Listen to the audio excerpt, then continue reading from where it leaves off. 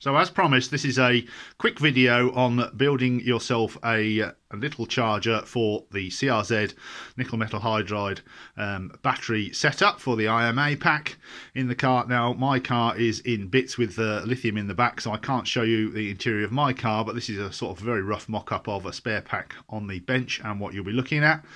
Before you start, you have to be careful. Okay, there are high voltages involved in the IMA pack. It's only about 120 volts absolute maximum, but you know, it's still possible to give you a pretty nasty or lethal shock. So first thing to wear is your rubber gloves. Okay, so put your marigolds on before you start fiddling around with this, and it's also useful to have a tester multimeter if you've got one. It's also useful to have something like that.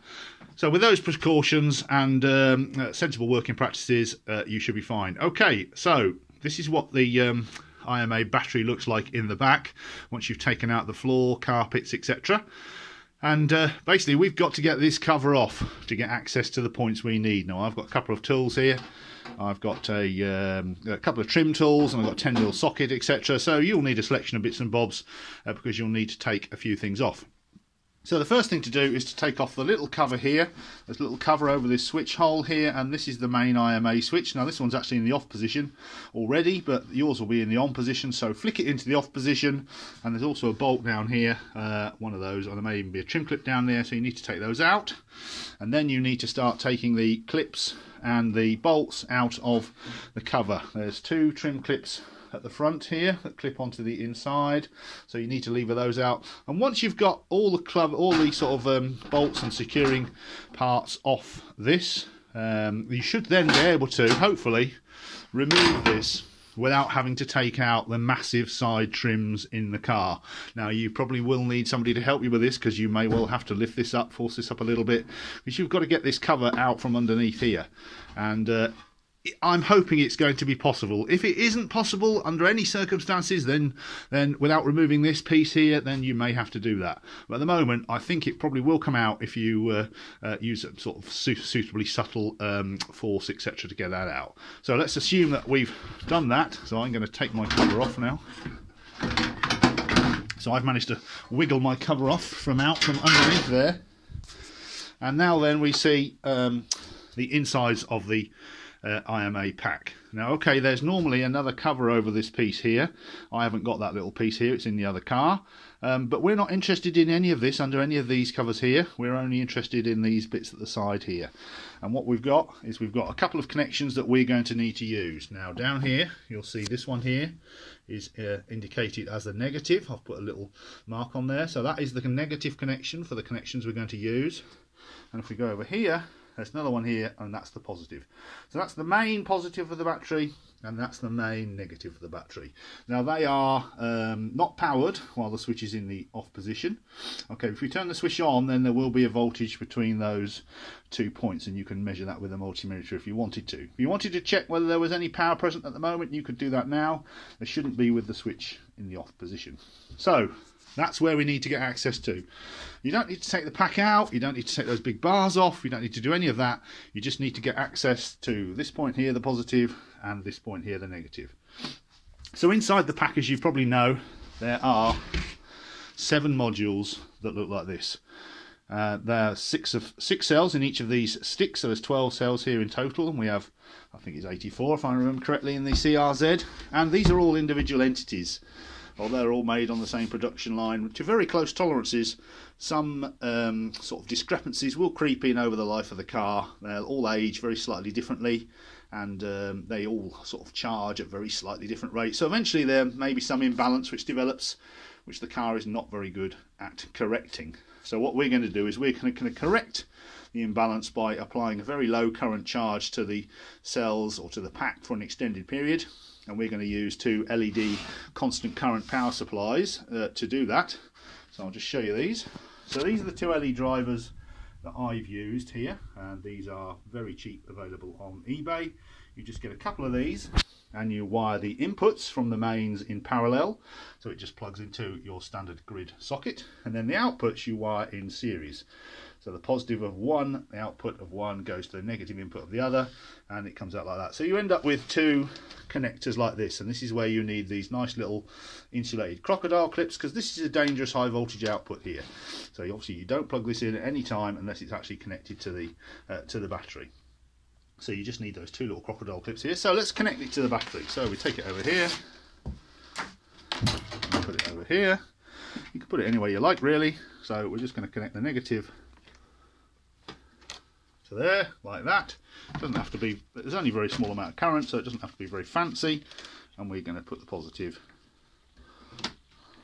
down there. So there we are. So, I mean, you can connect them however you like, but basically you connect the negative to that one, the positive to that one, and then the LED drivers are ready to go. Now, what you would then do is that you would then plug it into the mains. Excuse me. So you plug it into the mains, and then you turn on the main switch. As soon as you turn on the main switch, then the voltage can flow through the pack, and you will get the nice low current charge that we're looking for. So you leave that on basically for at least 24 hours. It's a very low current charge, and that will then slowly, gently balance the cells. So if we just go back to our sticks on the bench here. So let's imagine that this cell is nearly full and this cell is nearly empty, which could be a scenario in the car, and the car won't like that very much at all. It will, the state of charge will go up and down very quickly, and it will do lots of positive and negative recalibrations.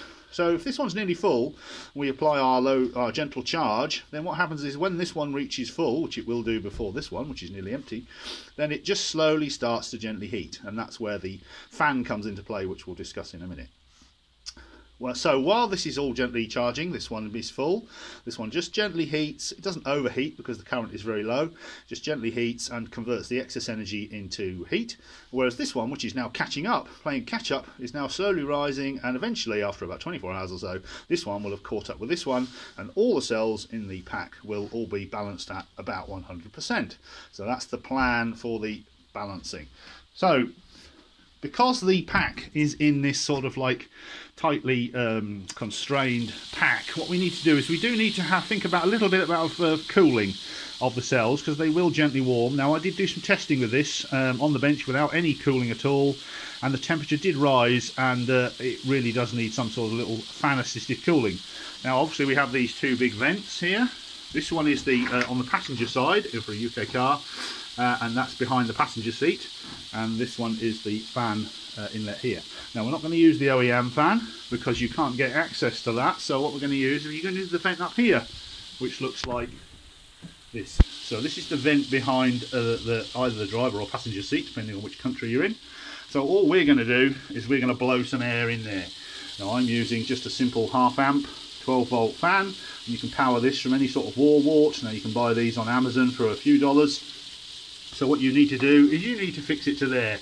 Duct tape, whatever, you know, you fix it there, cable ties, and block off all the other mesh outlets here and here, so that basically that can blow into there. And what that's going to do is it's going to force air down this channel here, through the battery pack, out through the battery pack, and out through the OEM fan. So that's all you need to do as far as cooling is concerned, and you should have cooling while you're charging all the time that the charger is active. You don't need cooling if you're discharging, but we'll come to that in a moment. But any time the vehicle is charging, you do need some very gentle flow of air through the battery pack, just to make sure the temperatures are nice and even and it avoids any hot spots. Now, simple grid charging, which is just using the LED power supplies, which we've mentioned, okay, that may well do the job. But if it doesn't, what you can try is, if your pack is sort of in the last chance saloon and simple charging hasn't really helped you very much, is you can try cycling it. Now to cycle it you need a charger and you need a discharger. So we've got the charger, as you've already seen. So the discharger can be something as simple as these two things here. Again, you would use crocodile clips and the wire, etc., on these items here to discharge it. Now, personally, I prefer the bulb because it gives you a visual indication of when it's connected and when it's doing something. So obviously, if we connect this to the battery in exactly the same way as the charger is connected, and you turn the main switch on, then this is going to light up, and then this is burning off power from the battery, and you just basically leave it connected until the battery goes out. Now, this is a 60 watt UK 240 volt bulb, but you need to just use the equivalent 60 watt bulb for your own country. Now, this is a 300 ohm resistor. This is slightly different, but slightly more subtle, maybe slightly better, but it doesn't have a visual indication of it's on, so it's potentially a bit more dangerous. At least with this, you can see if the light's on, you know there's high voltage present. This is a fixed 300 ohm resistor, so as the battery voltage fall, the current that the battery gives will go less and less and less. Whereas this, the bulbs have a slightly different operating principle. The resistance is quite low as the temperature of the bulb goes down and down. So the current tends to stay more or less the same, but with this, the current will taper off. So the choice is yours, but I prefer bulbs. It's simple. You can get these 10 a penny at the local store, and you can just do something like that. It needs to be a 60 watt incandescent bulb. So you would connect that in exactly the same way as you would connect the charger. So obviously, if you wanted to do a discharge, what you do first is you do a charge first, 24 hours. Then you would turn the pack off, turn the charger off at the mains, disconnect your two leads here and put the charger aside. Then you would connect your bulb across the same 2 points here, the negative over here and the positive here, and then you would turn the main switch on and the bulb would light up, and then you basically leave it until the bulb goes out, and that could take 24 hours or it could take longer. The longer it takes generally indicates the better your pack is, because it means it's got more capacity. So you would just do that. Now, and then what you would do after you've discharged it, is you would turn the pack off again, you would reconnect your charger. You'd give it like an hour to restabilize, and then you would turn the main switch back on and plug the charger in and charge it again for a minimum of 24 to 30 hours. Give it another really nice charge after it's discharged, and then basically you put the cover back on, take the charger off obviously, put the cover back on and reset the car and see how it goes. You should notice a significant improvement, and if you've got one of my OBD2 CNC devices for the CRZ, then in due course you'll be able to reset the usable capacity, which should reset your battery to as if it was new, so you should then notice significantly better assist and regeneration duration and performance. So that's basically it in a nutshell. Grid charging your IMA pack, your nickel metal IMA pack, is not rocket science. Basically, you need a bit of time, you need some basic safety precautions, your rubber gloves, your multimeter to check things if you want to. You need two LED drivers of this type here. They're about, as I say, only a few dollars on eBay. And they need to give an output of about 140 volts or so. These are 280 milliamps, about 250 milliamps or so. You don't really want to be going more than about 300 milliamps output, otherwise that just increases the heating or heat that you waste inside the battery. You need some of the insulated crocodile clips. You need to disassemble the car sufficiently so you can get access to this part of the IMA pack. Remember, you're only interested in these two connections at the ends here, and the main switch is your friend. And then to make the discharger of the scene, you just need a light bulb or a 300 ohm resistor, and to provide the cooling for the battery while it's charging, you need to make something to hold this to this area here, and you need to fit some fans and block this area off, apart from where the fan is blowing the air in. Now, if you've got a smoke can, you could put some smoke in the fan here, it'll blow it in, and then eventually you should see it come out of this end here as it's passing through the battery pack. So that's basically it. You should notice significant improvement after you've done this procedure. I did promise this video. I'm sorry if it's a bit shaky. The weather's not great here, and it's pretty cold outside in the garage where I'm working at the moment. So that's where we are. Keep an eye on my YouTube channel for updates. If you have any questions on this, then there is a thread on the CRZ forum. You can post questions on there, but hopefully it's all fairly straightforward. Just take your time, be careful, wear your rubber gloves, check things with the meter, and good luck with resurrecting your CRZ nickel metal hydride pack.